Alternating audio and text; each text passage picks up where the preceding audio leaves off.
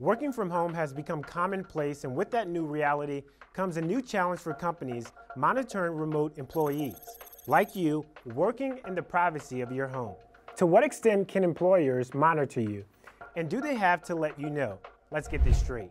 In today's job market, employees are calling it quits from office hours and cubicles in exchange for home offices and more flexibility. But is remote work really a better trade-off? Especially if the boss is watching your every move? That's for you to determine. First, let's look at a few ways some companies are monitoring employees. There is cloud-based tracking software. When installed on your work phone, tablet, or laptop, it can track your productivity using facial recognition, web browser history, mouse movements, keystrokes, and application usage. Get this, there's even an emotion detection software with the capability to track your well-being. Too intrusive? Yeah, I'm out. To settle my concerns, I reached out to New York-based employment law attorney Doug Lipsky.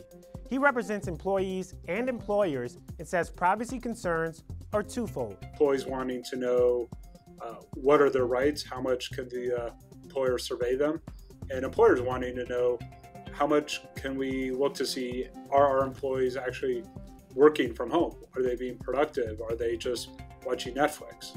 When asking Twitter followers about privacy concerns and remote work monitoring, Stephanie tweeted, "If I'm doing my job well, then there's no need for monitoring." So is it legal to monitor employees?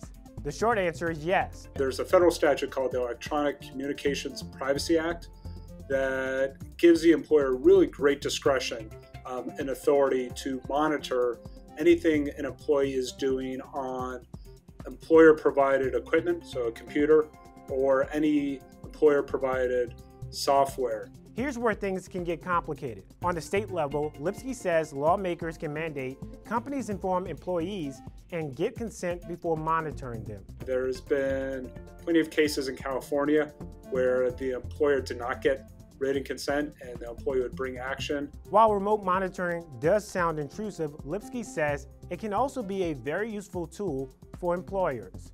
To see how long projects are taking, what employees are having a high utilization rate, a low utilization rate, what software programs are actually being used, what aren't being used, so they know where to divert resources. Does your company have a remote work monitoring policy?